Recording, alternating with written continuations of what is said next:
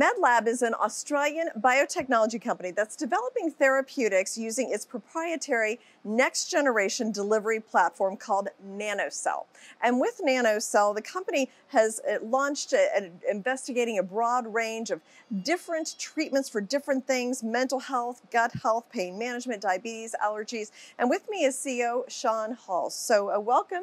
Thank you very much for having me. New York Stock Exchange. Yes, thank you. So let's start with the NanoCelle technology. Explain that, because that seems to be one of your your secret sauces. Yeah, and look, it really is the differentiator, and it's pretty well core to everything that we do. We're taking nanoparticles in a safe way. We're improving medicines first by the solubility of medicines, and I'm going to explain this in a second.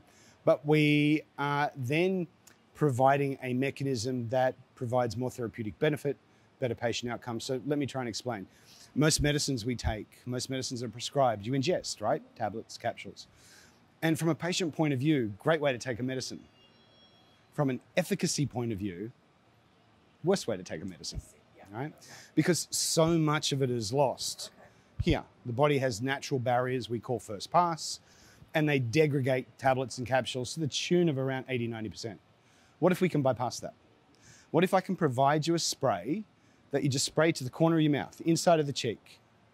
You get more medicine in, you get a reduced side effect profile, no choking hazard, so you can give it to, you know, grandma and Johnny and so forth, right? But we can now look at a function where less is more. And why I say that is if we look at, let's say, statins, Lipitor is a great example. Blockbuster, especially here in America, started at 20 milligram and over time went up to 80 milligram, right? But when we look at statins by and by, 14% of that tablet is actually the statin. So we start to optimize medicines. So I can provide small format, around about 15 mils, usually comprises around about a month's dosage of certain types of medicines, but particularly in the analgesic, so pain, and in the mental health category, that can be applied to what we medically call the buccal membrane, so interior of the cheek, gets a vast amount of the medicine into your bloodstream in minutes. Okay, interesting. So it's just a more efficient way of delivering the medicine that somebody needs. You're not wasting a bunch of it. Maybe the person is not, you know, I don't want to say overdosing, but they're not getting more than what they need, so the side effects are reduced. Okay, very interesting. And you're based in Australia, so is this approved there? What's the regulatory process? Yeah, actually, it's quite similar to here. There is a good crossover between what is FDA and what is our equivalent, TGA. So a number of our medicines are still non-approved. They're still going through that development cycle. Now, in some cases, when we talk analgesic medicines, and I won't get into detail about that, but that's FDA facing. That's charging to the US market, right? And it's still a few years away, right? We have other medicines that are primarily in the Australian regulatory market, TGA. We have one that's going up for early evaluation in Europe.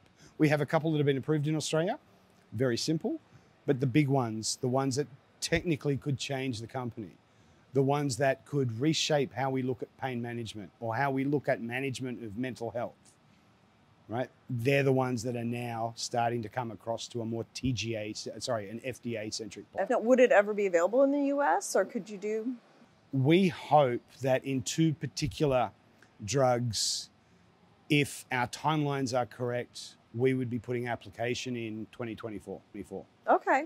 And then I saw that you're both doing pharmaceuticals as well as consumer products as well. Explain what's in your pipeline and what are all the portfolio of treatments that you have? Yeah, so from the company point of view, we're very centralized, again, analgesic and mental health.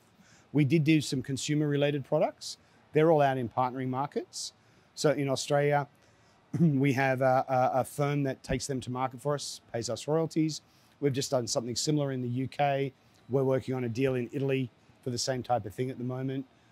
In time, we'll probably look for a partner here to do it. Yeah. So we're hands-off on the go-to-market strategy. That's not who we are. But we provide an asset, better partners take it to market. Our model is based on milestones, upfront payments, and long-term royalty. And just describe to like, how is the medicine advancement in the industry now? Because it seems like there's so many kind of precision medicine, and there's all these like interesting things going on in this industry. Where do you see the future? So as a core topic, precision medicine is coming back into vogue from the medical community. And I'm certainly part of it. Last year, I think I presented at 3 conferences on it. But precision medicine still has a long way to go. And precision medicine from a doctor's point of view to a patient is one thing.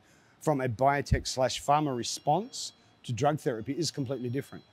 You know, if I take us back 2 years, globally, we had an event we weren't ready for. Okay. Are you talking about the pandemic?